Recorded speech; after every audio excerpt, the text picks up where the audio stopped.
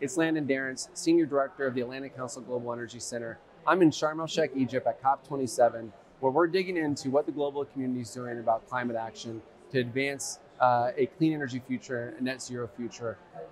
I'm here today with Fahad Alajlan, who's the president of KAPSARC, the King Abdullah Petroleum Studies and Research Center in Riyadh. And it's great to see you here, Fahad. Thank you, Landon. So as I've talked to the stakeholders throughout the conversation here in COP, people are referring to this as the implementation COP. It's a COP of action. And I'm curious to have your perspective in terms of how KAPSARC is experiencing that conversation and what you're expecting to come out of COP27. So I think, looking back at COP26 and then moving to 12 months, later at COP27, the focus has been on action. And we've seen this in a few things. And so we've seen a lot of mid-term targets. And I think we've seen prior to COP26, all these net zero ambitions. And these were great.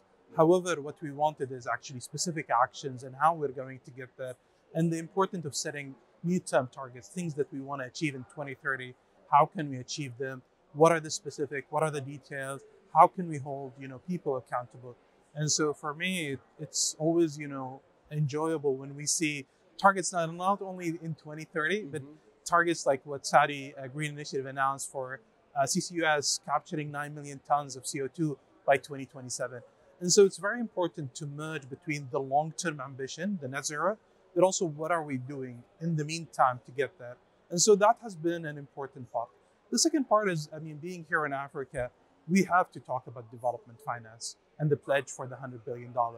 And again, we need to be also very careful about this because the $100 billion is not enough, but it can help unlock more funding that can come from the private sector, from development institutions, from pension funds. And so we need to make sure that the development funding is available, but then we need to make sure that we innovate in the business models that would unlock these private investment. Well, that's incredible. And I think, Fahad, one observation here is obviously we're going to have two COPs in the region back to back.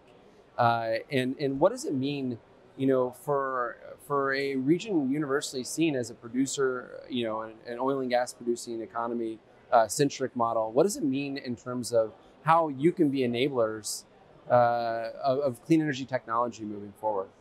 So I think it's twofold. First, not only is the region impacted by its export, which are heavy industry, but also a lot of hydrocarbon export. But then they're also affected by global climate change more than other regions. And so it's very important that when we look at mitigation, we also look at adaptation. And so the region needs to build this resiliency into their future thinking. How can we look at our future investment and future infrastructure for our energy transition that are not only going to serve us to get there, but then will be resilience to weather impact, to climate change. And so that's important. And it's really important that we focus today in COP27, but tomorrow in COP28 around making sure that we do this. And so it's very important that we've seen a lot of announcements, especially led by Saudi and the UAE, setting future targets for CCUS, clean hydrogen. A lot of these are important. We've seen net zero ambition that's the two countries set, but also at the corporate level. And I think it's very important that those the state-owned enterprises set their own target, which will drive a lot of the private sector investment. And so by doing that, they brace themselves for the change. They make sure they build resiliency. But then we also need to talk about, what do they do? So hydrogen is one example, CCUS, direct air capture, as well as nature-based things. And so all of these have been done, not that they're not investing in oil and gas, they're actually investing more in oil and gas, investing in technologies to reduce, methane intensity, carbon intensity. How can they bring in, global methane emissions below and comply with the global methane pledge? So all of these things have been set, and I think we want to see more when it comes to that. But also, I think we want to see it expand. And so we've seen it in a few countries, especially in the Gulf region, but we would like to see it, expand beyond in the MENA region. We've seen, a lot of, especially investment in Egypt with green hydrogen, but we would like to see it actually expand more. And I think the benefit does not only, accrue to those countries, it accrues globally. So we see high deployment, lower cost, more knowledge sharing. And so it's very important. And I think that's why we really are excited, even though, we've seen a lot of bad things happen in the last 12 months, especially when energy security, the conflict in Ukraine. Yet we see a lot of promising, action when it comes to climate. We see in the Inflation Reduction Act, which set clear targets for clean energy transition.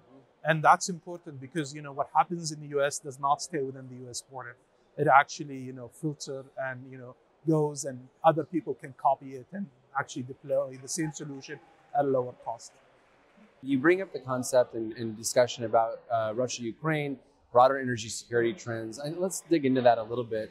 There was a lot of sentiment that perhaps energy security would weigh on the climate conversation here at COP.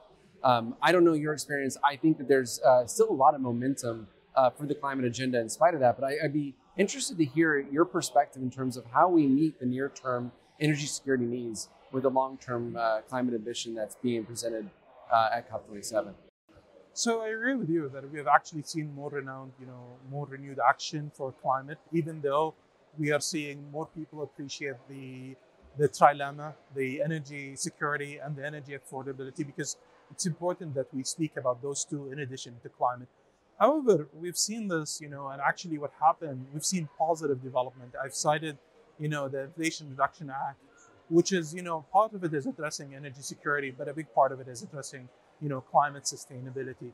And so we need to make sure that, all of these add up rather than, actually close down. And so we need to be very careful about the localization of supply chain. Yes, we need diversity in the supply chain, but we shouldn't go into, localization and driving the cost up. I think it's very important that you actually have, a fair and, energy transition and just energy transition.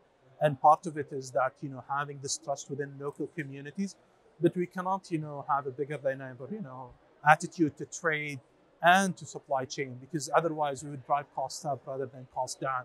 And we know that the challenge is actually driving the cost down for, emission abatement. I really appreciate your perspectives here as we meet up in COP27, and wish you a really fruitful rest of the time in Egypt, and look forward to seeing you in the region and perhaps at COP28 as well. Thank you. All right.